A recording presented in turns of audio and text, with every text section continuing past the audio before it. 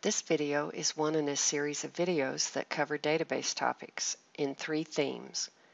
We look at Oracle APEX, Application Express for web applications, relational database concepts for designing and building databases, and SQL, the programming language for working with a relational database.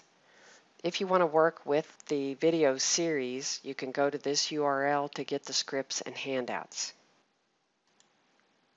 In the previous video, we created a master detail form for the animal shelter that uses person data and employee data.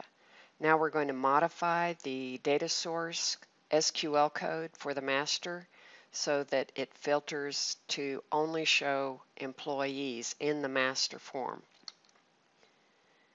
We'll also edit some of the properties of the master form. In particular, I want to show pagination, switching that from scroll to page, because that allows you to set the number of rows to display on a page. We'll also edit the layout and put the detail region beside the master region. And finally, we'll take a quick look at the single row view and edit options. So I'm logged into APEX in the animal shelter workspace. Currently, I'm logged in as Mina Mendez, and I'm going to go to our development application, and I'll go ahead and run it. Log in. I'll go to people, and I should have been a little more creative in my listings, but we do know that people, the second one, is the master detail. So I'll click on that, and I see the master detail. Now I want to edit this page, and if I go to the regions and select the master, which is person, I see my SQL query, the data source. I'm going to edit that because I want it to filter only on employees. Let me run this again and just remind you that if we filter, let's say on Sanchez again, and we see the detail section down below here, where we know Teresa is an employee. The fact is, we don't need to see all people in the persons table. We really want to use this as a master detail for employees. So we're going to see the person data, but only for employees. And we'll see the specific employee data in the detail section. So that's why I want to edit this. I will go ahead and click on Edit. Come back here, and we're going to modify this code. We'll modify this code by doing an inner join between persons and employees. And I did an APEX15 SQL video that talks a lot more about joining the tables and the ways that you want to join the tables. Right now we want to say persons inner join with employees, and that's because we want to limit the person records shown to only those that correspond to a row in the employees table. And so we have to say how to join those tables, and that's going to be persons.persID is equal to employees.persID, where persID is the foreign key in the employees table. Now, this code is going to generate an error. If I do a check up here to validate, then I'm getting column ambiguously defined. That means that I need to identify which columns are in this code that must have a table name in front of them. I already did that here because I knew I had persID in both tables, a column by the same name. But I also have it up here in my select clause. So I'm going to do persons.pers_ID. Because it's an inner join, it could have been in persons or employees. We get the same data. Now let's try that. I still have a problem. If you go look at the data model, you'll see that both tables have a date_created and date_modified. So again, I'm going to specify which table we're referring to when we list a column name. Let's try that. So now it says it's successful. We'll click OK. Before we filtered, if I recall right, we have 121 people, but only 26 employees. So I'll save this and I'll run this.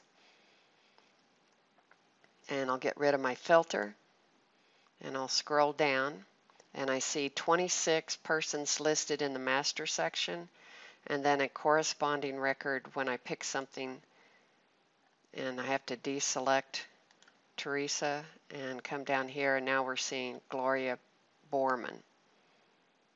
I want to change a little bit about the layout here. I want to move employee info alongside the person data. So I will select the employee info and scroll down, and where it says start new row, I'll say no. And we see the impact of that here in the layout midsection of Page Designer. So if I run that, I guess I needed to save it first, then I'm getting this look. So if I pick somebody over here, such as Daryl, my columns are pretty scrunched because I have to limit the size of the browser window to fit with what I want to record in the video. But let me check Daryl here, and then we see his related information.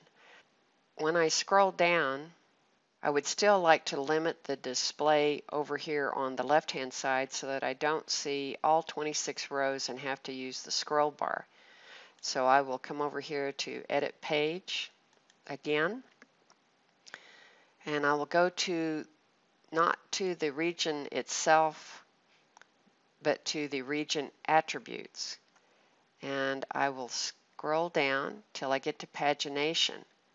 By default, you get the scroll bar, and I don't know what the maximum number, it might be 50 rows, I might be getting that confused with what you get in output from SQL Developer, but I don't want to see 50 rows, or even in this case 26.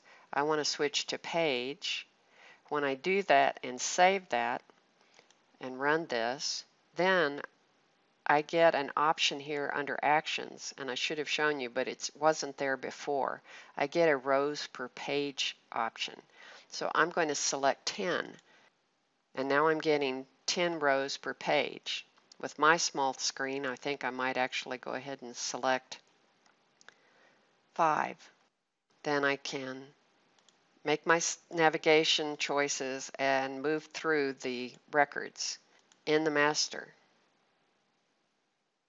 Now, as a side note, I should mention that some customization doesn't hold as you log out and come back in. The page setting will be set.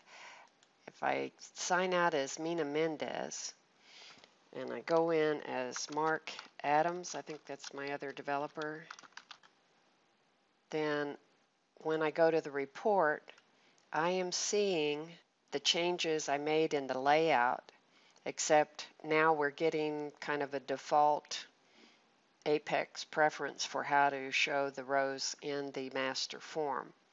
So I, as Mark, would need to come up here under Format and change that to 5 if I want it to be 5. There is a way to save some of these settings by allowing people to save the report format, but I'm not going to get into that. I just want you to realize that some options in your formatting may have to be redone each time you log back in. So think about this. I'm now logged into the application as Mark Adams. As a designer, I'm still Mina Mendez. And if I haven't shown you before, let me just scroll down here real quick. Anytime Mina Mendez makes a change, her ID and the date and time are captured here. So we have ongoing auditing that tracks things that have been done in the application design. So I'm Mina Mendez here, and I'm Mark Adams, notice up here, and when I'm logged into the application itself, not into Apex. The last thing I wanted to discuss in this video is the use of the single row view and edit option. You do have the edit option, and you can edit in this format, but I think I would probably make a selection over here, and by default, by the way, as we go from one page to the next, the first row is always selected. It's the active row. I can unselect it and select someone else. But I'm going to come over here, and next to the check mark, I'm going to say single row view.